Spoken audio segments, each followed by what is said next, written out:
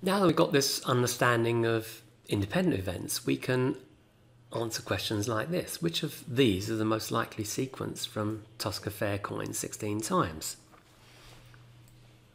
This one where we get 16 tails,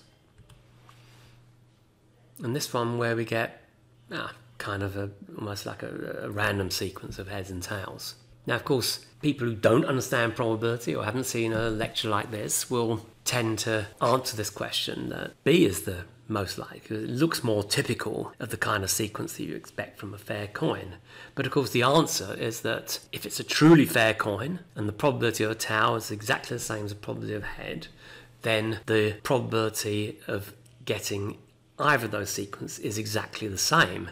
It's just a half times a half times a half 16 times, because each successive coin toss is independent of the previous one. So these are independent events, and so the probability of either sequence is 1 over 2 to the power 16, which is that number here. In reality, as an aside here, for most coins, actually B is the most likely one to crop up, but that's something to discuss separately. Now, in order to actually provide a formal, rigorous definition of independent events, we have to introduce the crucial notion of conditional probability. And indeed, conditional probability is what's central to the Bayesian approach to probability. So consider the experiment of selecting a card from a full pack of 52 playing cards, and let A be the event the card is an ace. Now, as there are 4 aces in a pack of cards, we can conclude on the basis of what we've already seen so far that the probability of A is 4 over 52, because there are 52 elementary events corresponding to each of the cards. 4 of those are aces.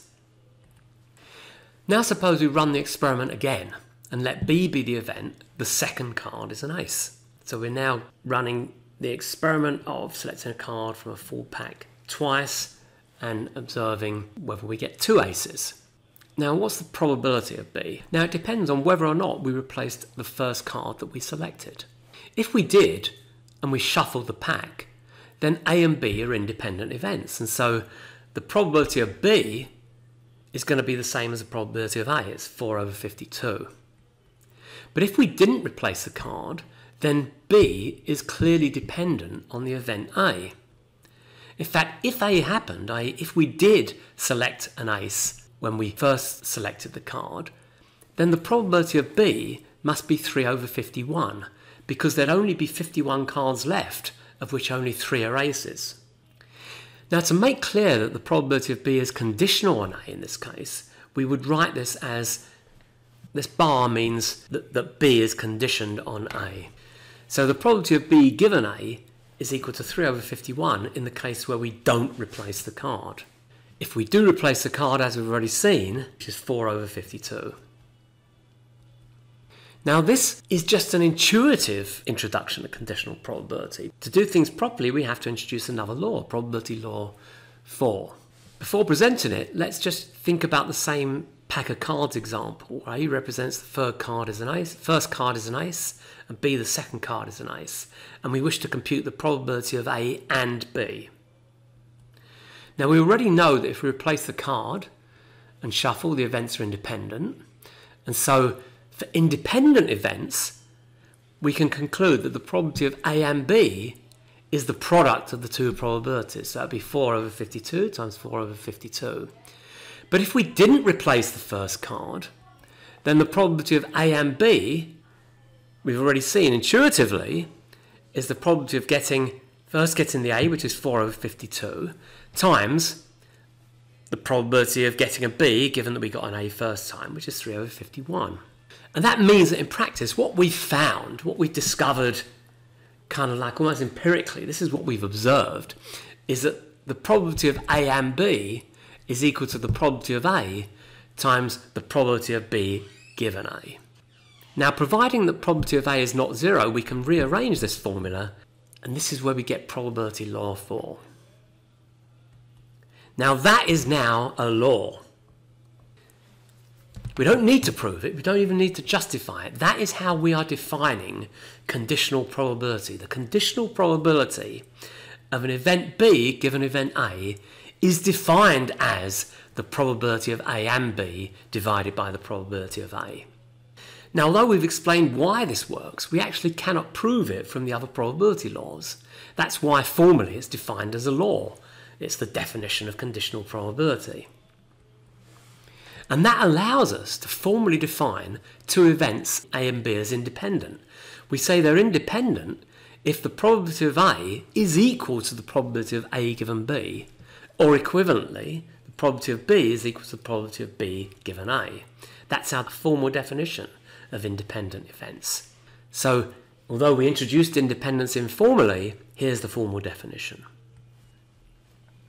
This conditional probability formula is sometimes also said to be Bayes' theorem. Well, it actually isn't quite Bayes' theorem, but it is what you need to prove Bayes' theorem. As a matter of interest, what we've seen so far already leads us to conclude that most mundane events are actually miraculous. Well, we've seen that if you toss a coin 16 times and record the particular sequence you observed, the probability of having got that particular sequence was unbelievably unlikely. So even though it's inevitable you're going to get some sequence, every sequence is unlikely. So just imagine shuffling a deck of cards and then revealing that they were in this sort of perfect order, ace of spades, 2, 3, etc., all the way through the perfect what we call the perfect card sequence.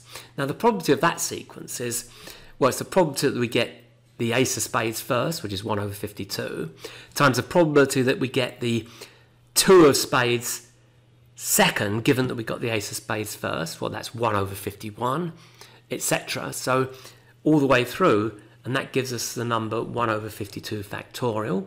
And this denominator here is a large number. In fact, that number is greater than the number of particles in the universe, so the probability of getting that particular sequence is incredibly, unbelievably unlikely.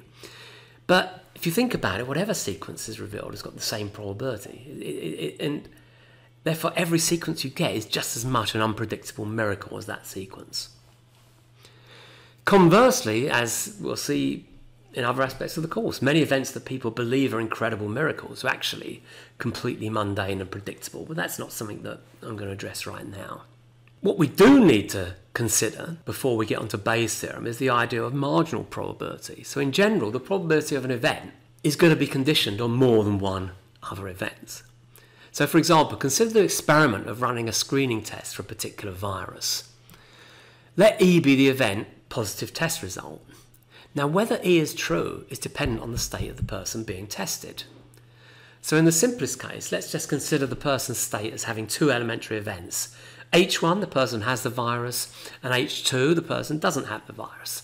Now we might have data that shows that the probability of a positive test result, given that the person has the virus, is 0.99. So there's a 99% chance that the test is positive if the person has the virus. It's a pretty accurate test for those who have the virus. We might also find that the probability that you get a positive test result if the person doesn't have the virus is also fairly accurate, 95%, but that means there's a 5% chance of a false positive. So there's a 5% chance the person will test positive, they don't have the virus. Suppose we also know that 1 in 1,000 people has the virus. So the probability of H1 is 0.001. Although we've got the conditional probabilities for E given H1 and H2, we're also interested to know the overall probability of E. So we want to know, before we've seen any person, what's the probability that they're going to test positive? This is called the unconditional probability of E, or also the marginal probability, and that's simply written as the probability of E.